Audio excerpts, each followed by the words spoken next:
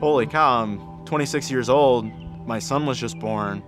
I just got married and I'm gonna die. There's so much in my life that I have to live for still.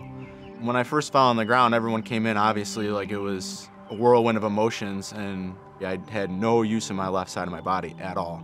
Couldn't even clench my fist. It was grade 4 glioblastoma. It just looked like a circle in my head. They said it was the size of a lemon. When I met Avery and his wife, and we talked about the diagnosis and the implications and, generally speaking, the poor prognosis. What makes this disease difficult is the lack of treatment options that are available or included as part of standard of care. We were in the room with Dr. Bod. This is probably our second or third visit at Roswell. So we found out it was a glioblastoma. What's the prognosis? Dr. Bod said, fair question. And he told us, I think it was 12 to 16 months. World shatters when you find out it's the one that the other oncologists always said, we don't want it to be that.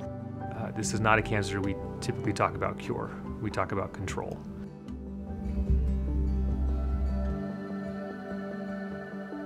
Those little things that once would bother the heck out of you, it's just kind of like, well, it changes your mindset and it changes your perspective on a lot of things. The treatments for glios have been kind of the same for a long time. It's just the standard of care is what they call it. And he talked about this clinical trial, and I was like, oh yeah, I mean, whatever I can do to have another tool in the box, I guess, to help fight this. I mean, why not? One of the advantages of Roswell Park is that we're able to offer cutting-edge treatments to our patients in their own backyard. That means we can offer hope to patients like Avery. And knowing that when your doctor tells you it's okay to have hope, that he's not just trying to butter you up, because we have something, we have a fighting chance, and that's everything.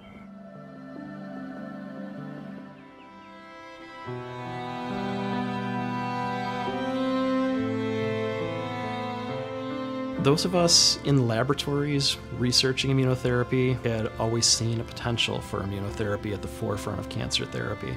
About 10 years ago, we became interested in a molecule called SurVaxM, which is present in almost all glioblastoma, and trying to target it with vaccines and other means to kill those glioblastoma cells that remain after surgery.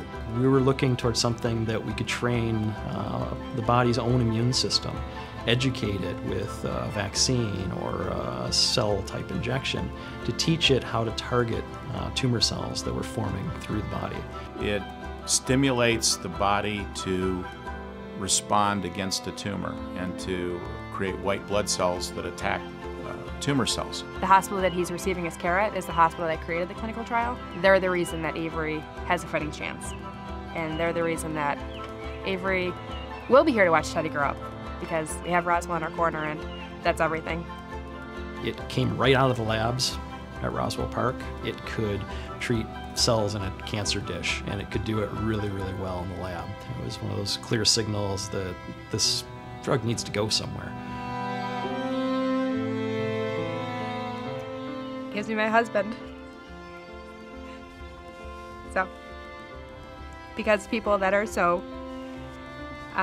selfless and kind and willing to help, it gives us more time and more memories. So 4, 5, 6 years later, we're seeing almost routinely long-lived glioblastoma patients. It is the culmination of years of effort and a lot of money and time spent, and particularly the help of the community in getting this going. We wouldn't be at this point at all without people riding bicycles. We just can't thank everyone enough for doing the ride for Roswell and raising the money to fund things like SurVaxM. It gives Avery a fighting chance to watch Teddy grow up. Without those funds, this just doesn't happen. And without the Alliance, the SurVaxM vaccine probably wouldn't exist.